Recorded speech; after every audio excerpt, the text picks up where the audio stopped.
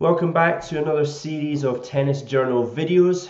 In this series I'm going to be talking to you and showing you information on match charting, how you can get information from the match court to use on the coaching and training court. So whether you're a coach, a player or a parent, this is going to be ideal for you to get different methods and tools to gather that information.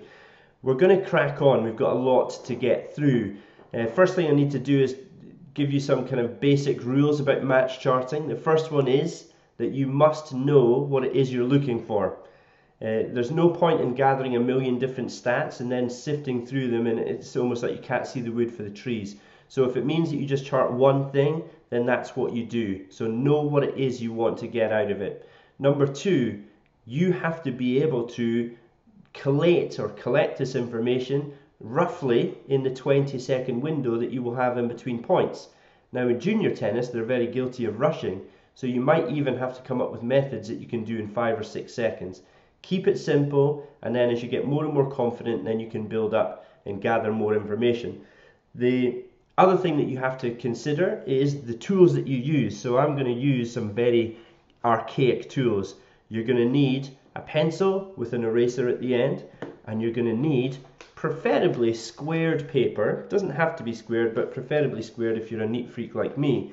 You could use a ruler if you want to be uber neat, but don't worry about that.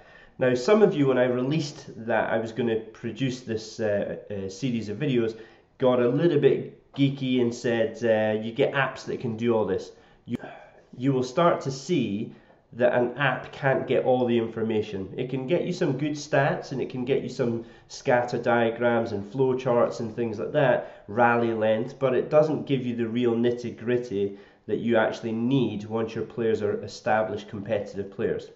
So we're going to start really simple. I'm going to start with today's video showing you one thing that you could chart and show you how simple it is to chart it. So let's get stuck in. So we're going to be looking at Patrick, who is on the near side of the court. He's going to serve for 10 points, and we have to decide what it is we're going to chart. So I know Patrick very well. So he has a very big serve. He's 6'3". So we're going to chart very simply if he is in attack on ball 3 after his serve. Okay, we're going to write it down. Attack on ball 3. I'm using a Sharpie just so you can see this, because if I use a pencil, let me just check. Yeah, you might not be able to see that so clearly. So, attack on ball 3. This is how simple it gets. You draw a line down the court and we press play.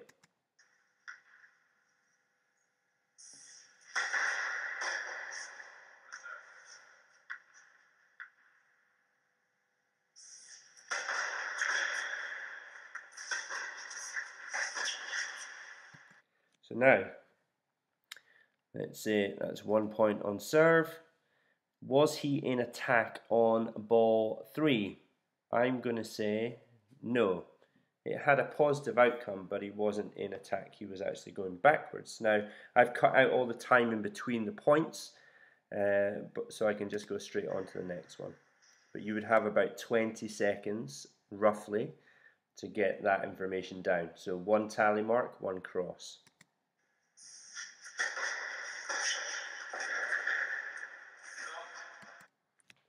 Was he in attack? I'm going to say he was. And then I could put a comment down here, half volley miss. It can be as simple as that. And the key thing is it's up to you how you collate the information.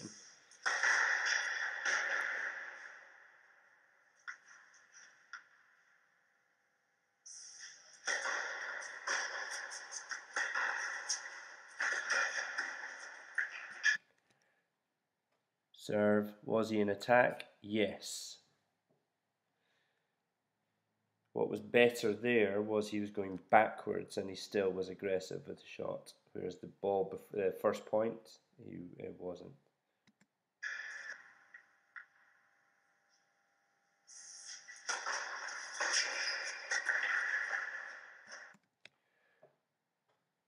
Was he in attack? Yes, he was. And then I would maybe put volley.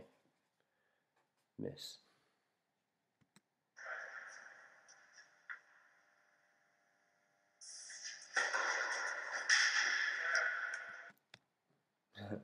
Obviously. And then again, ace, just because I want to make sure that I know what happened.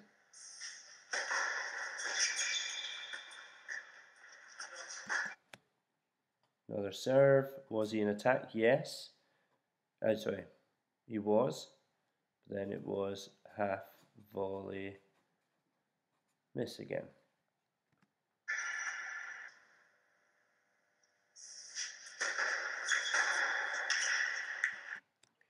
Another serve. Was he in attack? No. And I would put counter, return.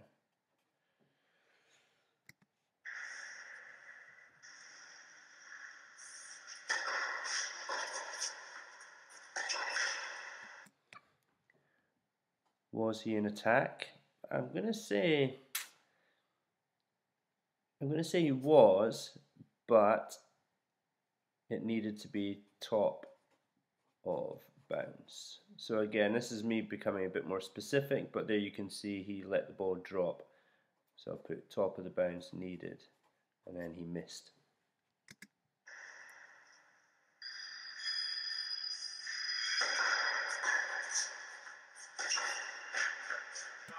Which is nice to see because top of the bounce, yep, top of bounce. Big tick on that one, just by moving up a little bit earlier.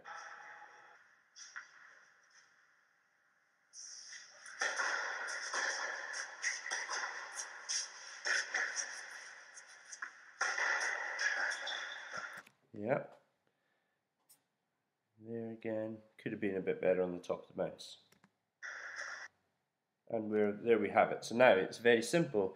Obviously I've taken 10 points to do the math quite easy, but we have 1, 2, 3, 4, 5, 6, 7, 8, 9, 10 serves, and out of those 10 serves he was in an offense or attack position.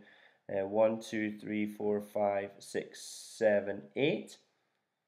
How's that working out? Yeah, 8 out of 10. So 80% he was in attack. Out of those 80%, if we look at 1, 2, 3, 4, 5, out of the 8 he didn't win the point. And then we look at the simple notes: half volley, volley, half volley, top of the bounce. So you could choose something around the movement up at the net. But if I was being more general, I would just simply choose movement after the serve. Yeah. So you can see how easy it can be just to collate some basic information from the court. The most important thing is it has to relate to the player's development. There's no point in gathering information if it's not going to be used. There's no point in gathering lots and lots of information if it starts to kind of cloud the vision or muddy the waters, if you like. So keep it simple. It can be as simple as drawing a line down a piece of paper, looking for the one thing that you have been working on, and then just a tick or a cross, whatever the key needs to be for you to make sure that you can gather that information really quickly and simply, and you can have a little notes column if you like. From there, if you're the coach, then that can obviously be used to feed back to the player what they've done well, what they could do a little bit better.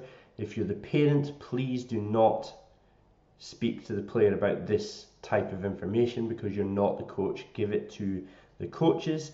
And if you're a player, please start to buy into this idea of gathering basic information from your opponents, so when you play them you've got a little bit of a heads up about what they are good at, where they struggle.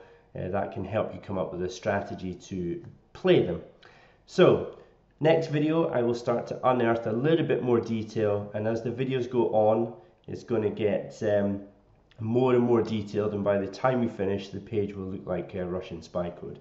So if you like this, as I said before, subscribe, share, press your notification bell right underneath what you do when you chart. I'm really interested. I'm a total geek for this stuff, so I'm really genuinely interested in what other coaches do. Share as much information with me as you like. Okay, until the next video, Take care. Bye bye.